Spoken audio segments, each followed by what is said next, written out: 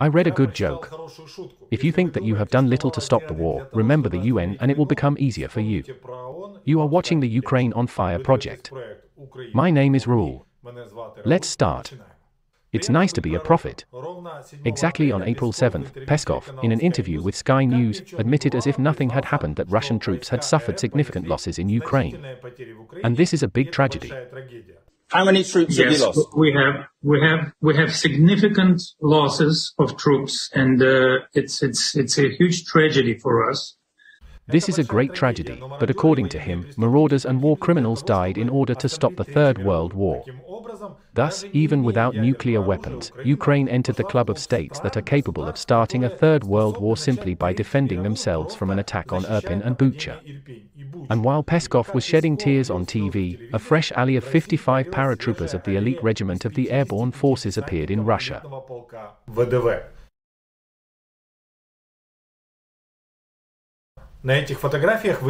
In these photographs you see servicemen of the 247th Guards Airborne Assault Caucasian Cossack Regiment. I don't know why they don't have whips, but in Ukraine the detachment was dismantled for parts on the very first day. By the way, this is important for the Dagestan Book of Records. Nurmagom Gadzimagondovem lived only a day in this war, but became the first hero of Russia in this special operation. The hero of a shameful and inglorious war, in which he died not for Dagestan, not for his family, but really for nothing. This is just what Vladimir Putin wanted. The Russian president will send clean packages to Nurmagom's colleagues so that the bodies are not confused with the heads and that there are an even number of them. You know, I have lived in Ukraine for many decades and have always believed that our country has great potential. But I never thought that we were so powerful. Nuclear bomb, almost. Biological weapons, any. Bomb the Donbas so that it stands like new for 8 years, no problem. To oppress the Russians from Lisbon to Vladivostok is also our job. At the same time, reporting on our large-scale villainous plans on TV in the kitchen, from the second TV in the bedroom, Russian propaganda broadcast about drug addicts in the government of Ukraine, that degenerates serve in the Ukrainian army, and that the country is ruled by the Nazis. But looking at the second month of the war, I am grateful to God that drug addicts rule us, and not experienced business executives and strategists from Russia. While our drug addicts were harmlessly consuming, Russian business executives were stealing. They robbed not only the people, but also their own army. And then the Russian army in tatters on rusty Soviet buckets was thrown under Bayraktar, Javelin, and NLAW. Conscripts, defenseless bunnies from the airborne forces, guardsmen of the Emir of Chechnya Kadyrov in bulletproof vests made of reinforced sheepskin. And do not forget about the pilots who were trained to bomb Syrian cities unprotected by air defense. I have a question for Russian Minister of Defense Shoigu. Knowing this state of the army, you should have been the dove of peace. The man who was supposed to kneel before Putin and beg not to attack Ukraine. Because colossal theft and bluff will be revealed. Tens of thousands of marauders and war criminals will die. And NATO, along with Japan and China, will watch in dumb amazement as buffoonery turns into agony in the performance of the Second Army of the world. But there are even more questions for the director of the Russian Foreign Intelligence Service, Naryshkin. What do you mean, otherwise you propose to start negotiations? Нет, или признавать суверенитет.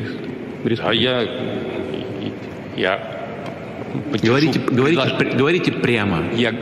No, yes, I support the proposal to join the Donetsk and Lugansk People's Republics into the Russian Federation. Поддерживаю предложение о вхождении Донецкой и Луганской народных республик в состав Российской Федерации. We don't talk about it, we don't discuss it. We are talking about recognizing their independence. Yes, I support the proposal to recognize independence. After such a shameful bleating in front of Putin and an absolutely inadequate assessment of the Ukrainian authorities, the army and the people, you should not write articles about NATO dragging Russia into the Afghan scenario. Are you sure that NATO is to blame? After all, Biden begged you for 2 months not to attack Ukraine. Macron at this time called Putin almost every day. Scholz implored you in the name of Angela Merkel not to touch Ukraine. Only Verka Serdyachka didn't call you, and that was because she was busy all the time. And now Peskov says that you feel sorry for the dead Russians. Obviously he's lying. He himself is afraid of losing his job and really wants to return his daughter to Paris. The daughter is furious and yells at her dad. It all becomes unbearable. But most importantly, Mr. Nereshin, why did you attack Ukraine at all? The Russian people are completely confused.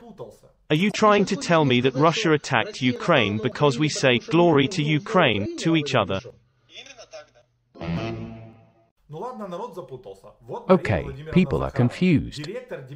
But Maria Zakharova, director of the Information and Press Department at the Russian Foreign Ministry, must know exactly why dozens of Ukrainian cities were destroyed, tens of thousands of Ukrainians died, and millions became refugees. Cookery books were also banned. Why?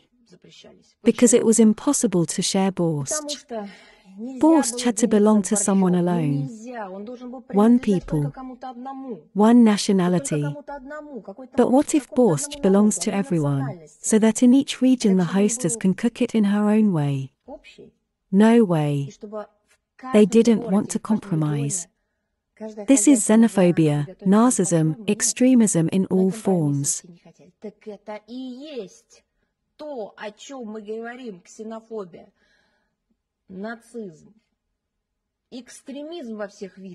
We will not give you the recipe for borsch. It is like a ballad about heather honey.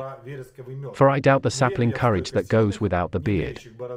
But now in vain is the torture, fire shall never avail, here dies in my bosom the secret of heather ale. A long time ago, Robert Louis Stevenson pointed out to Zakharova that there would be no borsch with sour cream and it was time for her to sail in the wake of a Russian ship.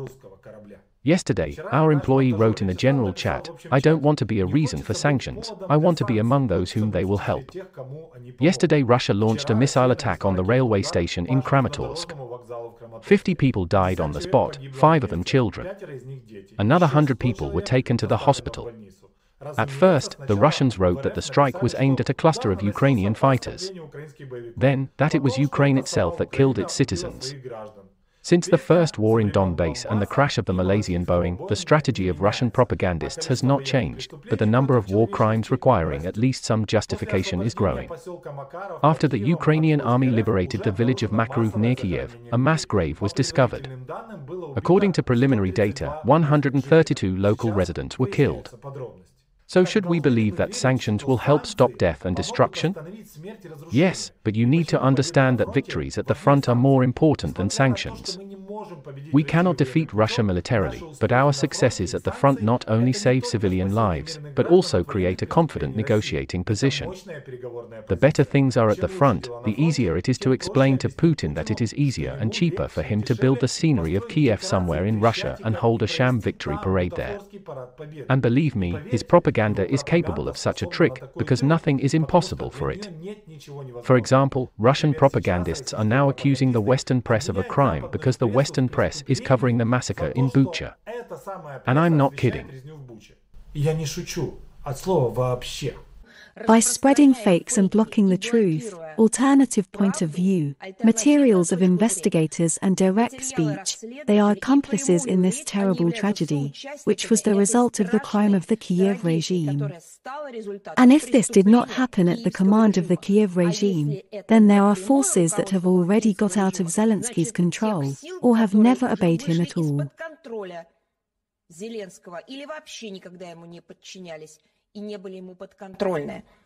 I accuse the Western media, and above all the American ones, of not just spreading fakes and disinformation, but of complicity in the crime in the city of Bucha. Your newspapers, your television, your columnists are complicit in this punitive action.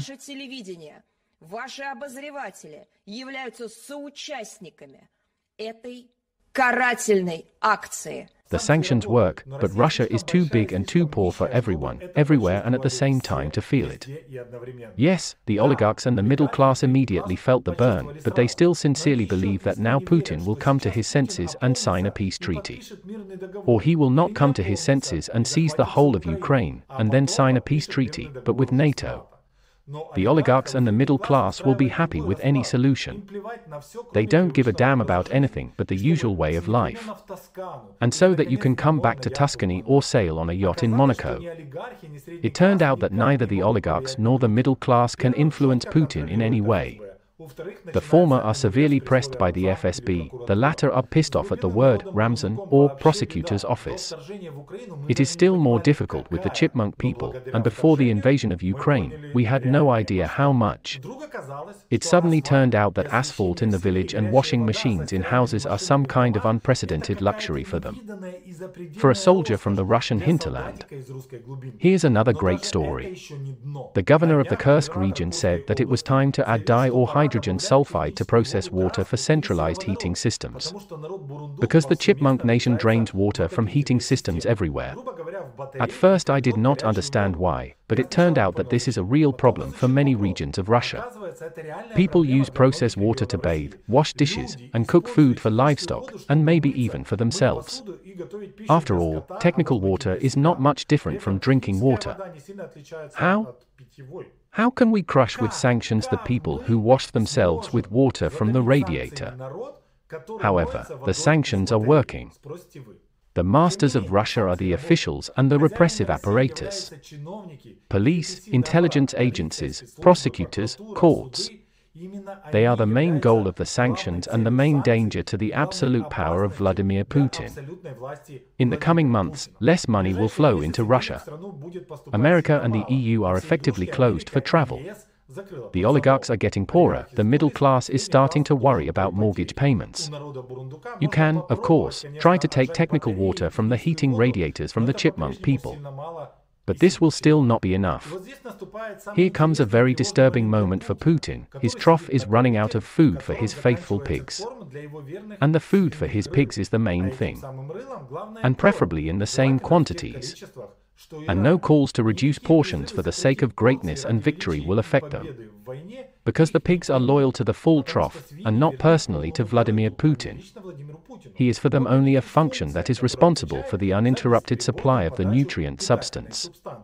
Putin is temporary, but the trough, Great Russia is eternal. If there is no trough, then the pigs are ready to unleash an atomic war. They talk about it from every iron, every day. It is quite casual and even with enthusiasm in the eyes and ridiculous smirks. The main task of the West is to convince the pigs that Putin's departure does not mean the end of feeding. On the contrary, this is the only solution that can save the feeder. An equally important question is whether the world is ready for the collapse of Russia and the emergence of 10 independent nuclear states, one of which will be headed, for example, by Kadyrov, and the second by Gherkin. For Ukraine, the collapse of Russia is a national idea. Now it remains for us to understand how our dreams coincide with the strategy of the West. I think that our interests coincide here. But we will talk about this in our next issues. From good news, a lot of powerful, long-range air defense came to us. And the United States remembered Lend-Lease, the state program that helped the USSR and its allies defeat Nazi Germany. But more on that in the next issue. You watched the Project Ukraine on fire, the Russian Federation will lose. Glory to Ukraine. And now I will show you where the attack on Belarus was being prepared from. And if 6 hours before the operation there had not been a preventive strike on positions. 4 positions. 4 positions. I'll show you, I've brought the map. They would have attacked our troops of Belarus and Russia, who were in the exercises. Therefore, we did not unleash this war, our conscience is clear. Listen, please shut up. Let's sleep.